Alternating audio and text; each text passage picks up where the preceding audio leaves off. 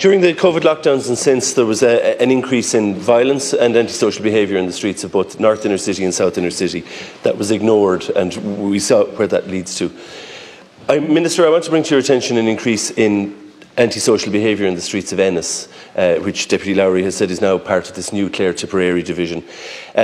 There's a marked increase in antisocial behaviour, perhaps linked to people being moved out of other areas and into Ennis.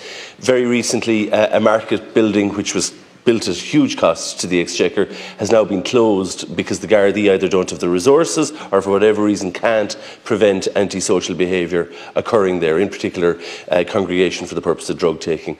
What is going to be done to ensure that people in Ennis feel safe going about their business and that public facilities can remain open and antisocial behaviour prevented there? Because it's a very basic requirement of policing in this state that buildings like that can be protected and people can feel safe on the streets of our provincial towns.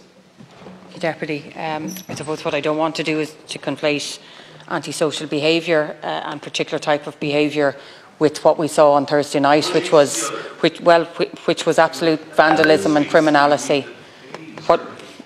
What we need to make sure is that those who are engaged in particular types of behaviour at the earliest stage, that they are stopped, that they are prevented and that they are supported and directed in a new path. That's not, again, to conflate in any way what happened on Thursday night, because nobody, no situation encourages or forces somebody to go out and loot and to riot and to be vandalising property and other public supports.